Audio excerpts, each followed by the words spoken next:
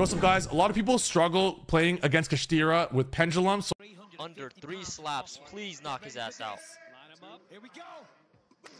Oh shit. So in this video, I'm going to show you guys very specifically how to destroy Kashtira, no matter what pendulum deck you're playing, but preferably in Endymion. The entire video is essentially just going to be a background of Duel and deck profile and all that. I'm going to explain at least 20 tips on how to destroy Kashtira. Kashtira is a free win, not the other way around. Stay tuned to the end of the video. Let's go. Yo, what's up, everyone? It's your boy. Today's video, I'm going to teach you guys how to beat Kashtira with Pendulum. Everyone thinks that Kashtira is an amazing matchup against Pendulum because your zones get locked. I'm going to show you guys the typical board here of Kashtira. I'm going to explain it very specifically. Now, whether it's starting with Ogre, whether it's starting with Unicorn or Fenrir, doesn't matter which Kashtira they start with, the board looks the same. Whether they have Ogre and an extender, you know, some people play this extender, some people play the Ascendant of Thunder extender, whatever.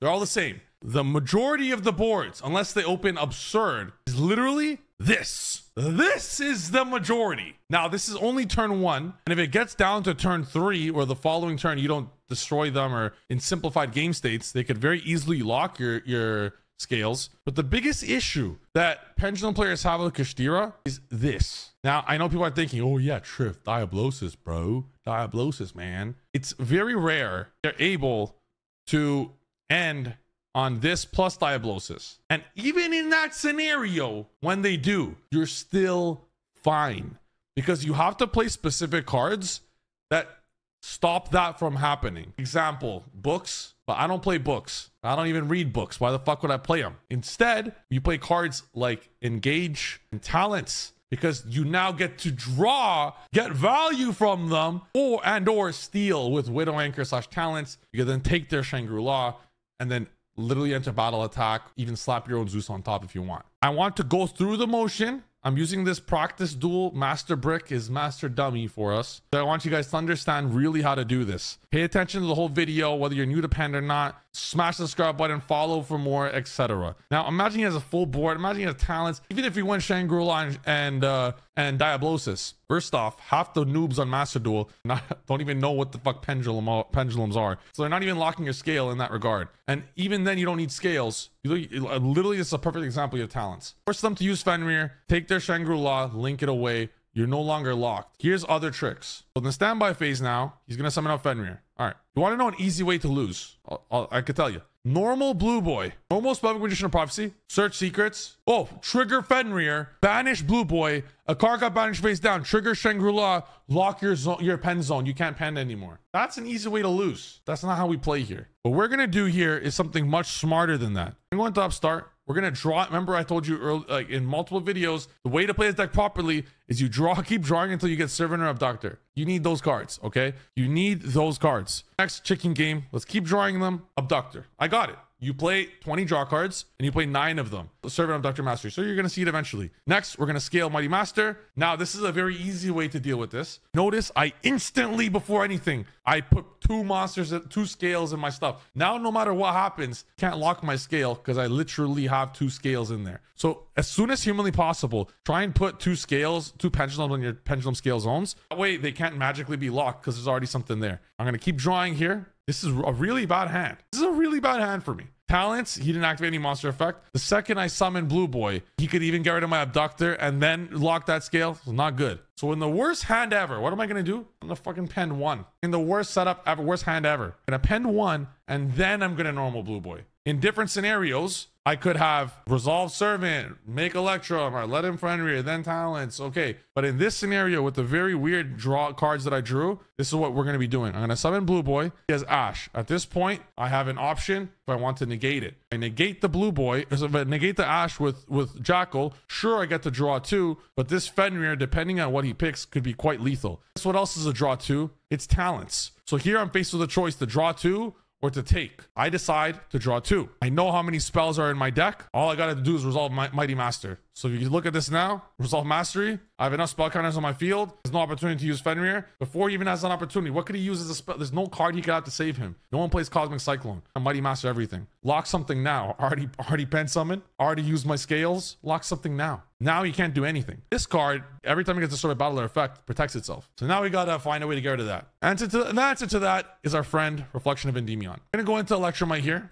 because even if this gets hit with a Veiler or something, I can go Celine, special reflection from hand. I go this, I'm gonna get some free pluses here. I'm gonna pop this, Sir Jackal. I'm gonna do a kind of a big brain play. I can't do too much. Like this setup is not the best. The main reason again for this video is just to explain to you guys. This is kind of just a background while I explain. It's not really full-fledged thing, but I would like Jackal to get in the grave. That way I could Celine summon on his turn. I can't summon Mighty Master. I am under. The setup was kind of weird. Like I didn't have the best stuff I need, and I think it showed that he had Nibiru. So I'm playing around, or I think so. So I use Reflection here to bounce a Shangri-La, and I saw after 5 summon that he had Nibiru, so I don't want to do too much. So a way to get rid of Shangri-La is Reflection. Hits me with a Nibiru. I'm cool with that. More than cool with that. That's no problem, bro. Nibiru's not very good in Kashtira because like he actually is forced now to put the token in attack position, and I could just kill him.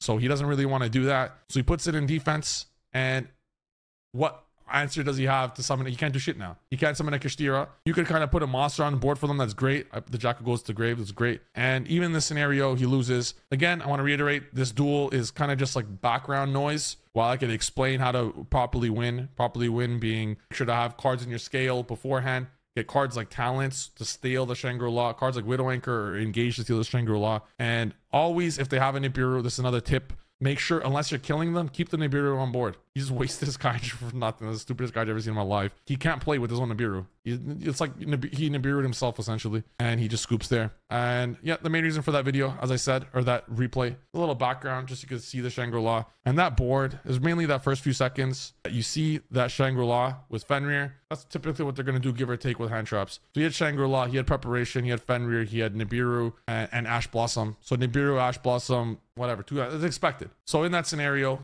do not lock your zones unless you fucking have to. Do not give them an opportunity to lock your zones unless you're forced to. And even if they end up with the Diablosis, the way to out it is not by playing Kaijus and shit. Cards that are good, that are spells that get value for your counters.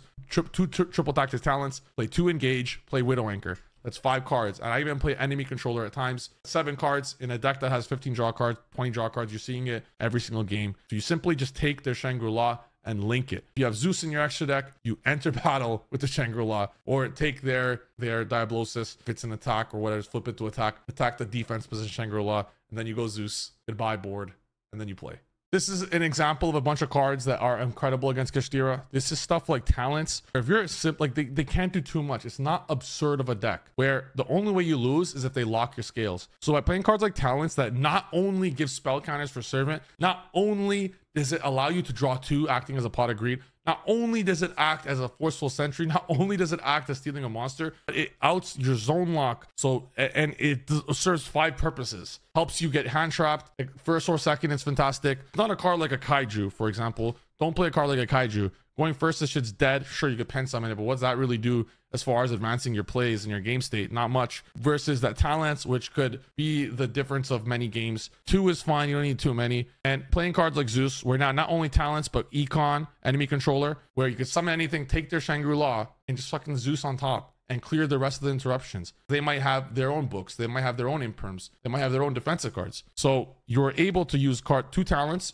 2 Econ, that's 4, 2 Engage, that's 6, and Widow Anchor, that's 7. Especially if you're playing Endymion, just play this list card for card if you're scared of Kashtira. And take those 7. With those 7, you just, once you steal their card, just fucking slap a Zeus on top. Nice Kashtira deck. The same goes for Pearly. Take their rank 2, take their Zeus. Slap your own Zeus on top, clear their board, and then you play with 4-card Pendulum. So that's a very easy way to destroy Kashtira as well as destroy Pearly, especially in an XYZ format with XYZs everywhere. So I do think double Talents, double Econ Engage, and this is very, very, very nice. Astrograph is in and out. Astrograph is an amazing card for pen lovers out there, but the issue with Astrograph is it is win more, but it does open up a lot of plays when you're winning already. And but looking at this deck, yes, it's an expensive deck. If you guys want to see a budget alternative, let me know in the comments. But this is the best way. Now, one last thing I want to mention is Draco Slayers. Draco Slayers does not have a good matchup against Kashtira. Kashtira as well. Let's say even if they open full combo, let's say you don't even have Talents, let's say you don't have Engage, let's say you don't have Widow Anchor.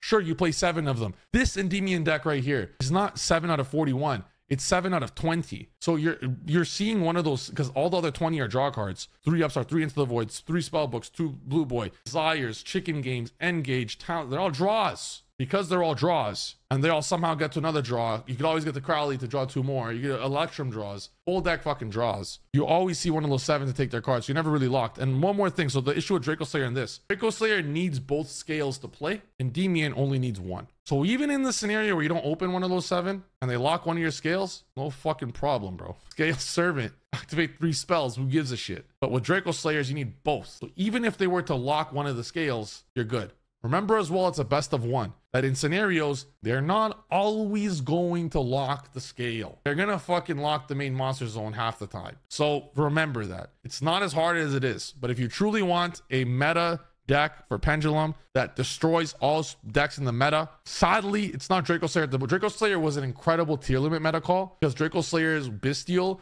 is so powerful. It's just a better Dragon Link and does more and combos more and OTKs better and still plays a shit ton of hand traps, and the banishing your own cards help. That version is great in a tier limit format, but we're no longer in a format that cares about Bestials. Bestials doesn't do much anymore unless someone's playing a Cope tier limit deck. Draco Slayers is not a great meta call. Sadly, they released Draco Slayers 1 to 2 formats too late in Master Duel. That's the video. Hope you guys enjoy it. I said as many tips as I can think of about obliterating Kashtira all throughout the video. Everything in the video is just background while I explain. And other stuff I could think of, cards like Book of Eclipse and Book of Moon, I have issues with each of them. I will explain now. Econ, Talents, and Engage all advance your game state offensively. They literally give you monsters. Now, let's say I'm going second. Let's say I have Book of Moon. Arguing Book of Moon or Econ, what's better? I normal blue, a spell Magician of Prophecy gets hit with Imperm. What am I going to do? Chain Book of Moon on his Shangri-La? Oh, I could enemy controller, tribute my blue boy, spell Magician of Prophecy, search secrets, take Shangri-La, make Zeus, blow your shit up, play with 6 cards. 5 cards. Book of Moon is not that high impact. Econ is insanely high impact. You're going to notice the defensive cards I choose to play are steal cards because now I could play with that. If I steal a dark from my opponent, let's say my opponent has a dark monster. This could be any purely anything. Let's whatever. I steal a dark monster. I then go into my own dark. I use dark to summon their dark. I then make Selene. I then summon Mighty Master. And then I summon Access Code with Selene. Single-handedly stealing their 1 monster changes the game with Engage, Talents, Enemy Controller. It gives me the monster I want. I can take their Baron to floor. I can take their card and use the effect with Talents and Econ.